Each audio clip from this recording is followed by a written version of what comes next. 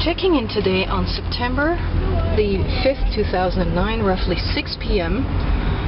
from the waterfront town of Penetanguishene in Ontario, which is one of the Georgian Bay towns, very popular tourist getaways. We've today already visited Port Severn, Honey Harbour and Midland, and Penetanguishene again is one of these quick getaway towns for many of the people who live in Ontario and southern Ontario. Not too far from Toronto, maybe about an hour, hour and a half to get here.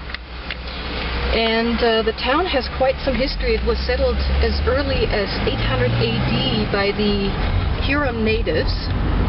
And Etienne Brûlé was one of the French explorers that came to this area in the 1610s, around 1610, 1614. You can see there are quite a few Victorian buildings left here. Many of them have been renovated quite nicely. And we're heading straight down to the waterfront. This was actually an important town, particularly because of its waterfront. For example, John Graves Simcoe, an important British politician, visited the area in 1793 and actually figured it was a great base for maintaining warships to protect the newly developing northwesterly trade.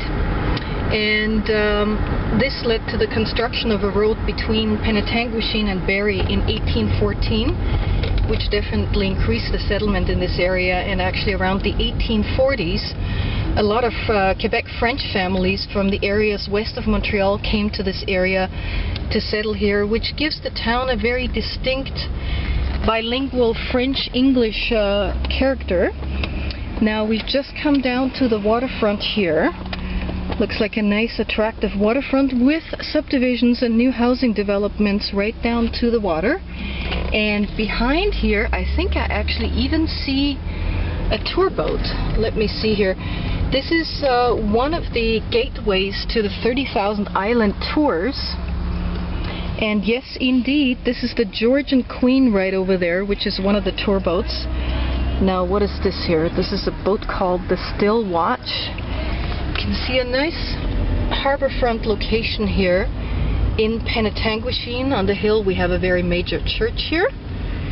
And this is a waterfront restaurant right here in Penetanguishene. And I'm just going to get out for a second here and get a look at the harbour here.